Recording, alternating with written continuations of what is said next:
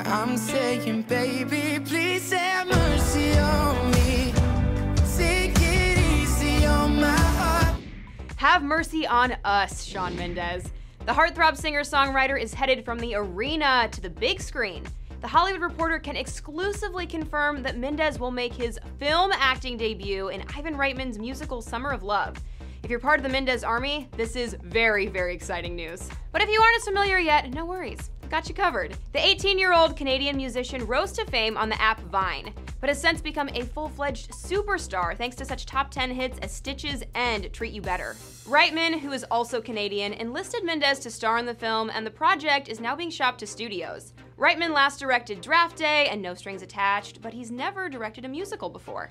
While plot details are being kept under wraps, it's described as a road trip movie.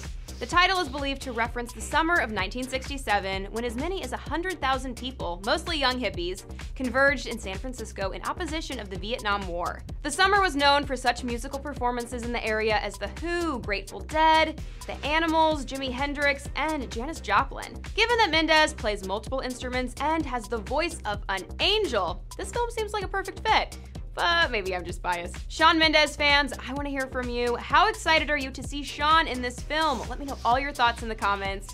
For The Hollywood Reporter News, I'm Tiffany Taylor. This episode of The Hollywood Reporter News is brought to you by American Airlines, Hollywood's favorite airline.